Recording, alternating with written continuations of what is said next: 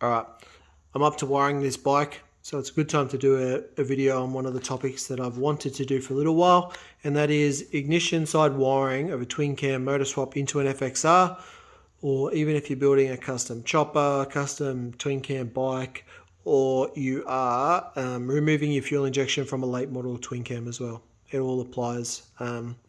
And it's all the same way to go about it. So the reason I'm doing this video is because when I was looking online for options, there wasn't a great deal of information around, and the stuff that was all pointing towards one particular way of going about it. And after I did a bit more digging and a bit more looking into the actual technology and the capabilities behind the ignition systems, there was a real clear winner for me, both in terms of capability and simplicity. So I just wanted to make that information a bit more available. Probably is available to people in the know and to people that have some common sense that I didn't have at the time. But when I was doing it, it seemed like a bit of a dark art about how you would wire a twin cam motor into another bike. And it's really not complex. Like, it's very, very simple. So I just wanted to make it a bit more accessible. So the two main ways to go about it are a standalone ignition system, and the most popular of those being the Thunderheart system, or an OEM style, which is my preference, and I'll cover why. So the main benefits of a standalone system are that it is standalone. You're not overly kind of tapping into like existing looms or dealing with like a spaghetti like that on the surface looks quite complex, but it's not. And then the other reason is the price. So the Thunderhearts run for about $350 US, which is much cheaper than like the Daytona Twin Tech style, which is $500. Well, it's $150 cheaper. To me, that's money well spent, but to others, it's not.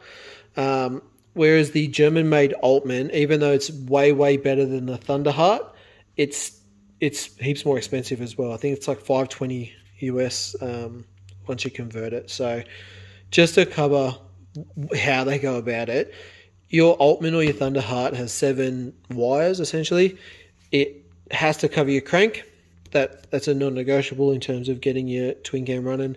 It's got a tacho for functionality, you've got a ground, and then you've got your 3-plug coil, which is there. That's it, really. They sell it as simple because you don't need to use special tools. You can just use screw-on terminals. You don't need to use plugs or whatever. And it is quite simple. The biggest issue that I see is that in terms of functionality, this is behind even the Evo system of ignition, because there is absolutely nothing to tell this ECU what load your bike is under. So it doesn't know whether you're on a massive tourer, really lugging it to get up a hill at 2,500 RPM, 3,000 RPM. It doesn't know if you're full throttle on a super light FXR on a worked motor, and it doesn't know if you're sitting on a highway. Like, it just has no functionality, where even an Evo style ignition, you've got that Vose switch, which is a vacuum operated, I don't know what E stands for, vacuum operated something switch.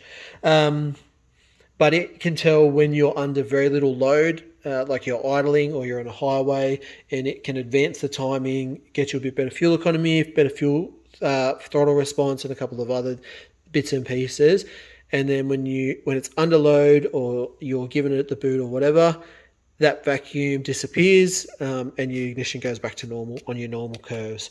So with these, you don't have that input. It's just crank as the only input, really. The bike doesn't know anything other than that.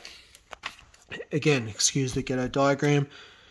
Your standalone ignition, you have a single, like, you've got a curve, right? You can change it and tweak the shape of it, the points and where it's high or low or whatever. On the Altman, you can do that with much more fidelity than you can on the Thunderheart. That's super basic.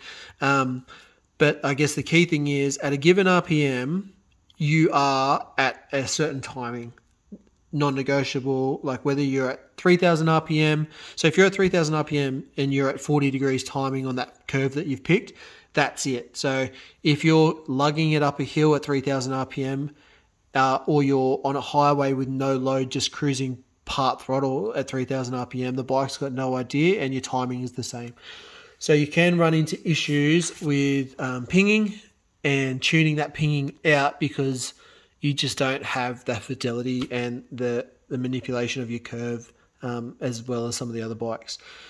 With an OEM system and some type of vacuum input, be a Vose or whatever, like a Vose would have 2 maps, I think, whereas the OEM style has a map sensor, your manifold absolute pressure sensor that sits on your manifold, and it can tell what kind of load is happening or like going on your bike, and it adjusts it with that. So again, get a diagram. The Twin Tech on the least aggressive curve has a really fat kind of curve, so it's pretty safe.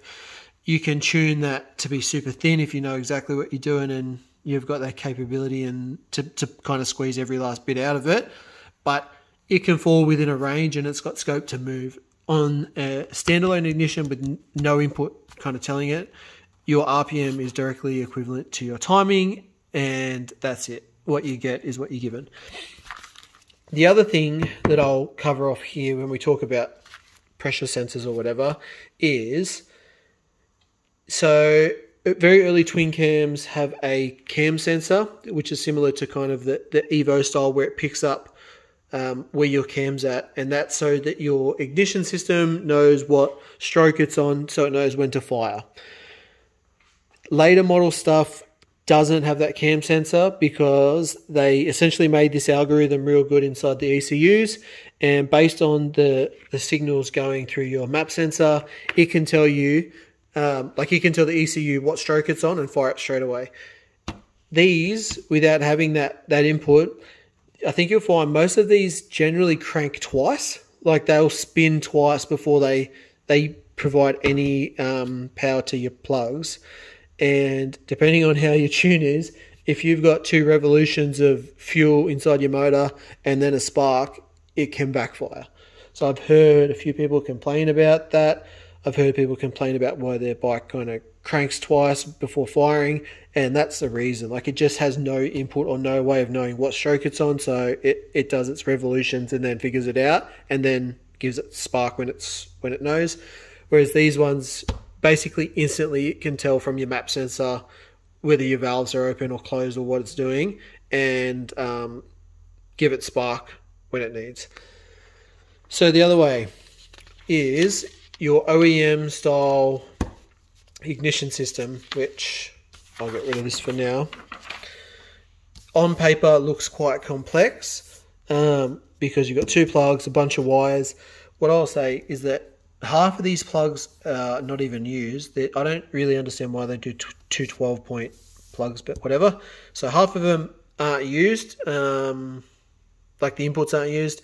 And then the stuff that is there is so simple that there's just really no excuse for not using it, for my mind.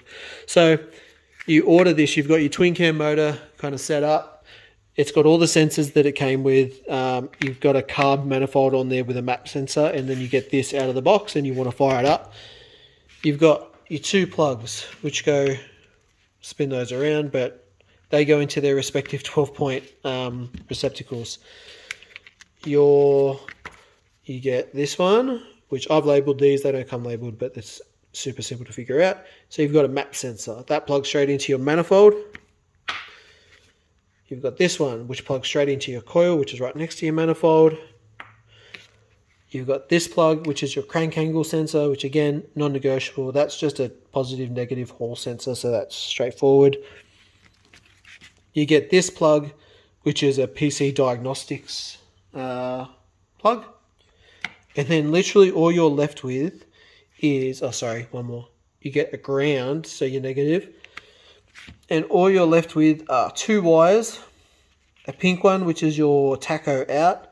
So that wire, I don't think it's got enough to, it's just a signal wire. I don't think it's got enough to actually power a tacho. But I could be wrong.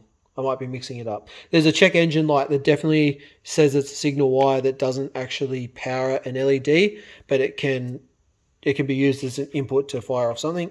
So you got your tacho, and then you've got your power in, and that's it. If you were to put, like you could literally wire that to your battery or bloody wire it to your ignition, turn your key, and your entire ignition side of the bike is sorted. So if you jump your starter, spin it, like your ECU is going to work, your bloody coils are going to work, the bike will fire up.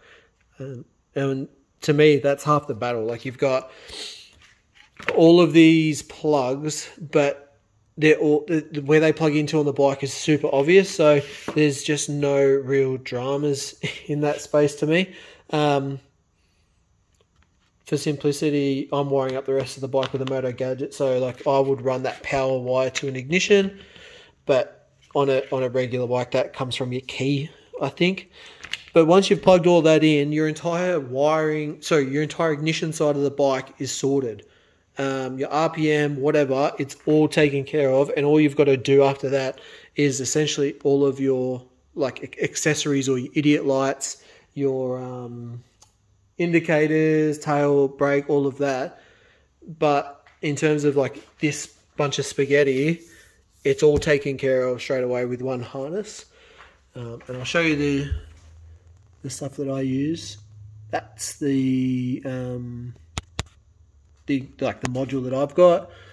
That's a set of random plugs and wires, and then that's it really. So once you look into it, you start looking at the manuals for each and what each of them can do.